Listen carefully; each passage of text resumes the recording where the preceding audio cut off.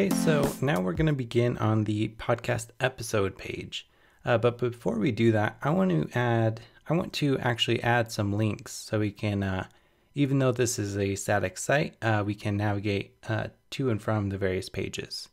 So we're currently in the podcast show page. Let's go back to Sublime, and in the header, first off, let's do the explore. That's going to go to the podcasts.html page.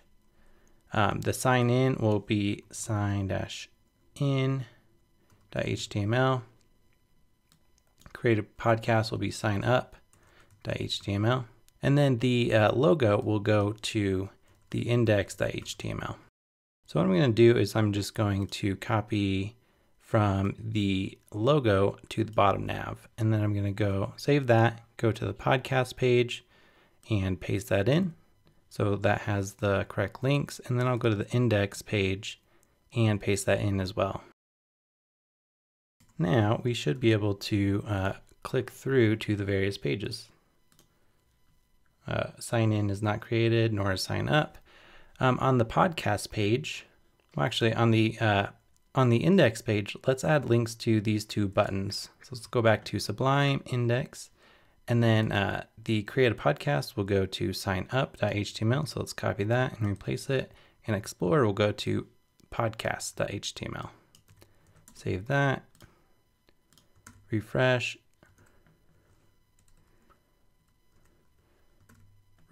and click explore. Awesome. So that's all working.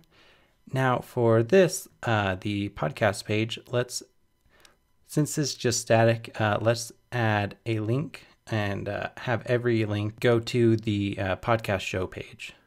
So back in the podcast.html, let's do podcast_show.html, and we'll copy that and replace it for all of these. And what I'm doing here is I'm holding command and clicking, and cool thing about Sublime is I can do command and click and then do multiple things at once. Nifty little trick. All right, so each of those go to the podcast show. And then in the podcast show page, let's make each of these links go to the podcast episode page. So podcast show. And then even though it's not created yet, let's do, I'm just going to do what I did before. I'm holding a command as I click through these. And then I'm going to highlight that and change it to episode.html. So now if I refresh, I should be able to click that and it goes to episode.html. So let's create that file. New, save this as episode.html. And then I'm just going to copy the podcast show page, paste it in, and refresh.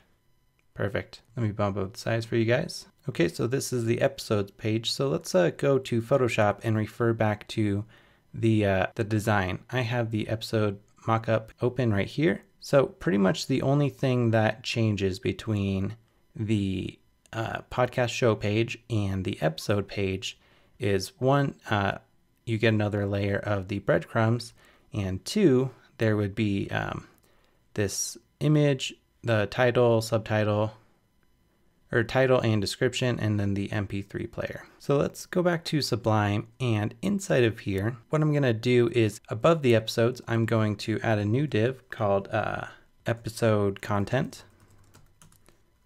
Whoops. I'm gonna say episode content. Hit tab. What we want to do is also add a wrapper skinny div inside of here. Then I'm going to add an image. I'm just going to copy this image down here. And on that image, I'm going to add a class of episode thumbnail. Actually, we cannot do that because it's episode thumbnail right here. I'll say current episode thumbnail. That should be good. Then let's add the content as well. So I'm going to put an H2 tag. And the reason I'm using H2 is because there's already an H1 up here. You only want to use one H1 per page. So the H2 will be the title of the podcast episode. So I'm going to just copy the title down here. Doesn't need to be linked because we're already on the page. And then I'll copy the description as well. Save that. Now let's go back and refresh. Perfect.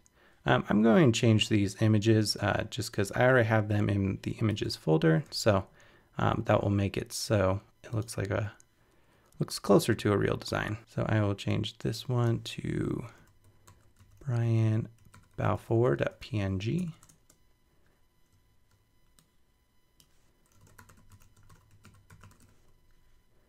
Then let's change the next one to Ian height.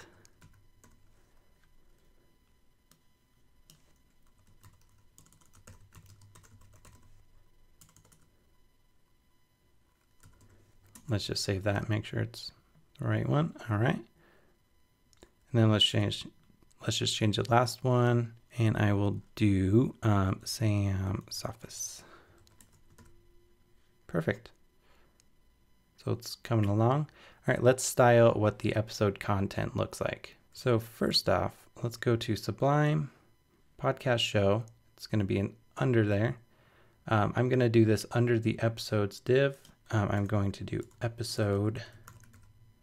Is it episodes or episode content? Episode content. Let's do a padding. Let's do a padding of 4 rem 0. Go back and refresh. Okay, that looks good. Now let's do a margin bottom of 4 rem as well. And then we want to do a border in between. So I'm going to copy that border from up here. All right, now the border goes all the way across. Perfect. Okay, so let's style the image to be smaller and centered as a block. So I will do episode thumbnail, or current episode thumbnail.